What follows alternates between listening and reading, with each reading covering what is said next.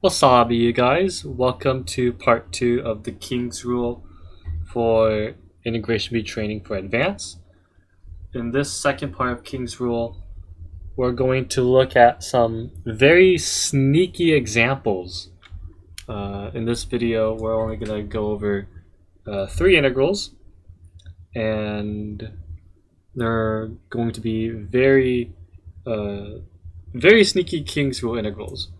It's just to give you awareness of these kinds of integrals. Okay, so let's go ahead and start with the first integral. So this integral does not look like King's Rule, right? This is just some quadratic minus a quadratic instead of a radical. It's just, this does not look like King's Rule. Well, in a way, the solution, the quickest solution, is King's Rule. You let u equal 2 minus x. Oddly enough, but it's a very sneaky solution, and you can, I guess you could sort of separate this as, let me put this in colors. The left term has like x minus 1 plus 1, and then we have this side here, which I guess we could do, let's see, x squared, or I guess you could do x minus 3 plus 3. I guess you could do that, right? And then here, let u, let's see, x would be 2 minus u. 2 minus u here, 2 minus, so that would be 1 minus u. Plus 1, and this would equal like u squared, let's see, minus 3u plus 3.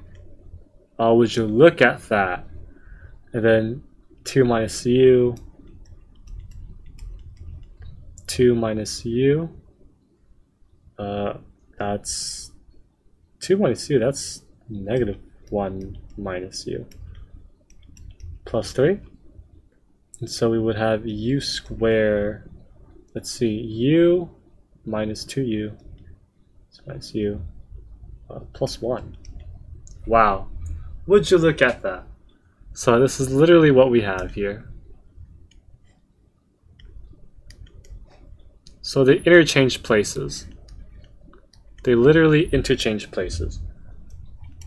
And of course, again, u and x, they're just variables, so we can interchange them because they're definite integrals. And so what we technically have is, if this is equal to I, if our original integral equals to I, then this is also equal to I, which also equals to negative I. Whenever you see something like I equals negative I, then what this means is that the integral equals to 0.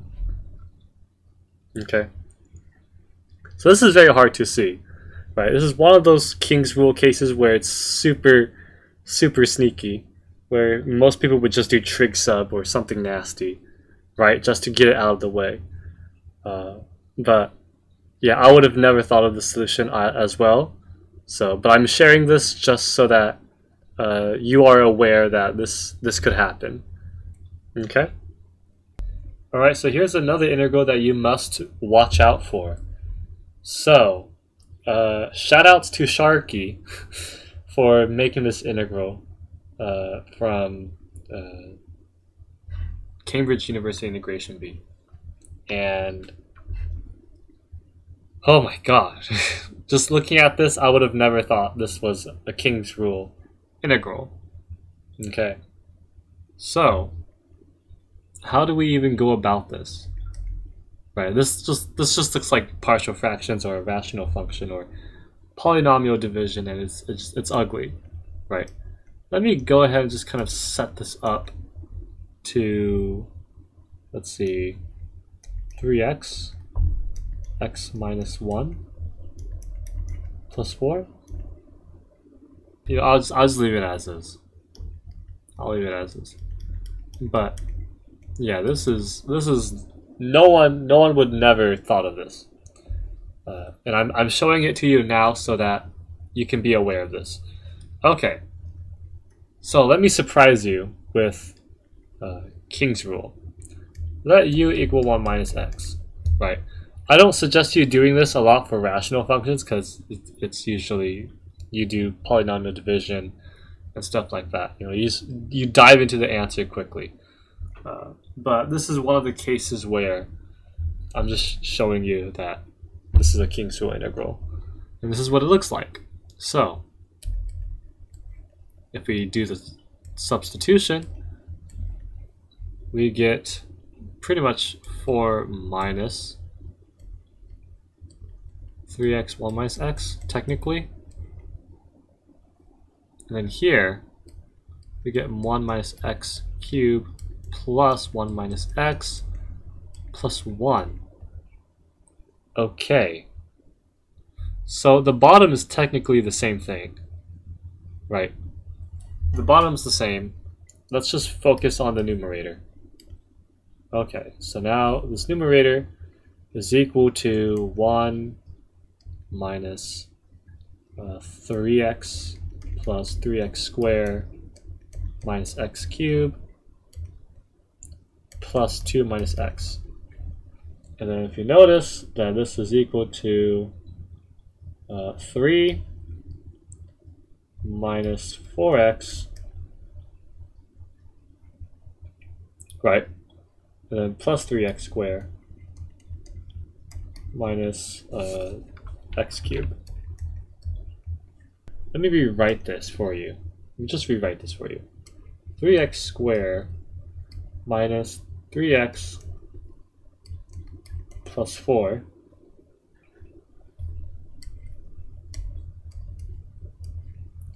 and then minus 1, let's see, minus x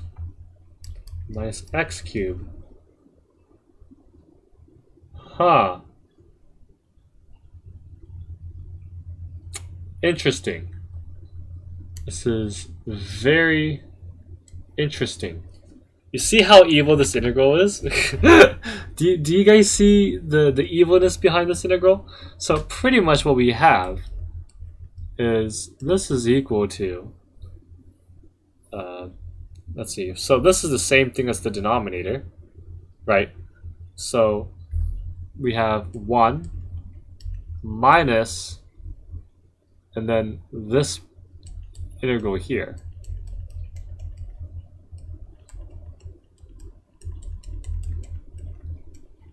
So technically what's going on is if we let this equal to I, then what we technically have is we have I is equal to the integral of 1 minus I.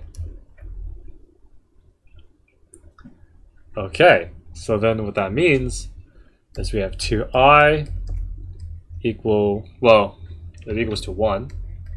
So the integral is equal to 1/2, and that is our answer.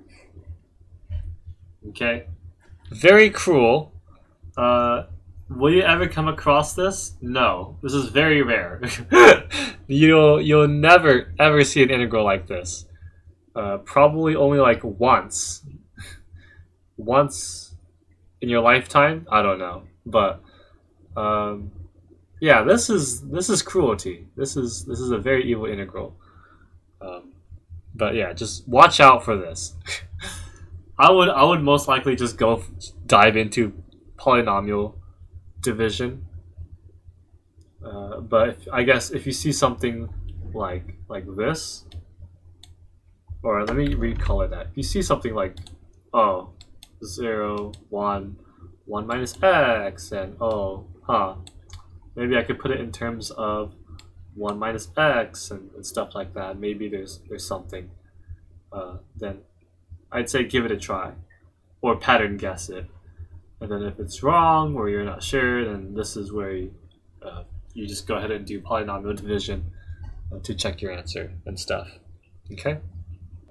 At least this integral is not very cruel, but it looks like a long integral, right? It looks scary, it looks monstrous. but it's at least the nicest integral so far in this video. So how do we solve this integral? Well, there's something suspicious here, right? What's so suspicious about this integral? Well, we have 0 to 1. Okay. 1 minus x. We do see a lot of 1 minus x here, here, and in between here. This is technically x, 1 minus x. So we do have that. Okay. There's something going on here, right? So let's try using King's rule. Of course, in King's rule, this won't be affected because of commutativity. And then here, same as well, commutativity. And then this will be flipped.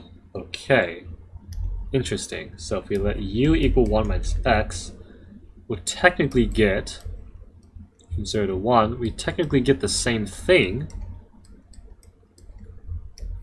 except that now this is flipped.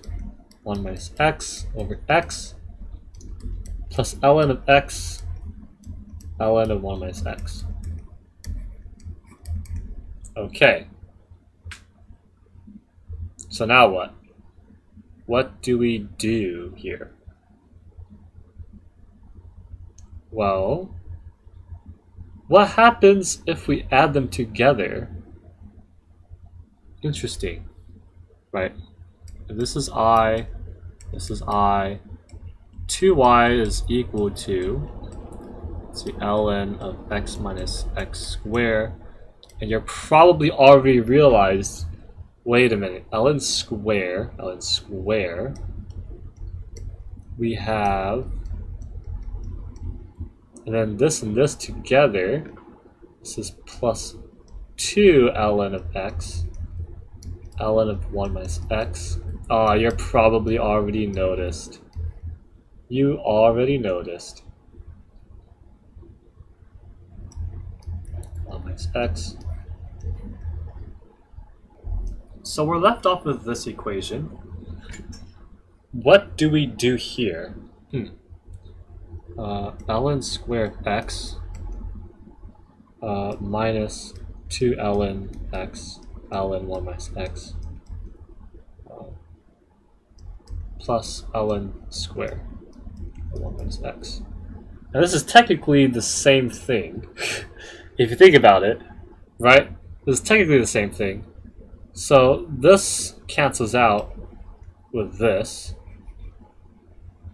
and this is the same thing. So we have 2 times this, 2 times that, minus 2 times the ln of x, ln of 1 minus x. Interesting. Okay. So what we have now is ln x minus x squared. Okay. Let's put a 2 over here. And then, let's see, ln squared of x plus ln squared of 1 minus x minus ln of x, ln of 1 minus x dx. Oh my god! Okay. So, I guess we could simplify this. Whenever you get like situations like this, here's what I would do. For speed, this is for speed. For the sake of speed, let me put this in orange. Let alpha equal ln x, beta equal ln of 1 minus x. Okay. And let's make a note that alpha plus beta is ln x minus x squared. Okay. Oh, wait a second. Huh. Isn't that what we have? Right? This is alpha plus beta. And this here is alpha squared minus alpha beta plus beta squared. Oh, would you look at that? What is this? This is equal to alpha cube plus beta cube. Oh my god, look at that. And then now we have... So now in general we have ln cube plus ln cube of 1 minus x dx. Okay. And then of course in King's rule we can switch this. So what we technically have is 4 0 to 1 ln of... Oh, I'm sorry. I think I almost forgot. Was this whole thing was 2i, right? Ooh, be very careful. Be very, very careful. Do not forget that we are solving for 2i instead of I. So, of course we know from gamma, this is equal to negative 3 factorial. So what we have is 4 times negative 3 factorial, which is negative 6. And this is 2i. So the answer of the integral we get is technically negative 12. And that is our answer. Wow. So be very careful, right? That was very tricky. A lot of log manipulation. So it's a lot of juggling, right? A lot of juggling. So sometimes, if you need to, use dummy variables to represent functions, and then algebraically manipulate them. All right. Whew. Holy mackerel. Okay. So that is it for this section.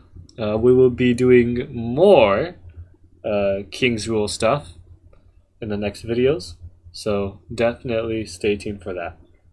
Other than that, thank you so much for watching, and I'll see you guys in the next video.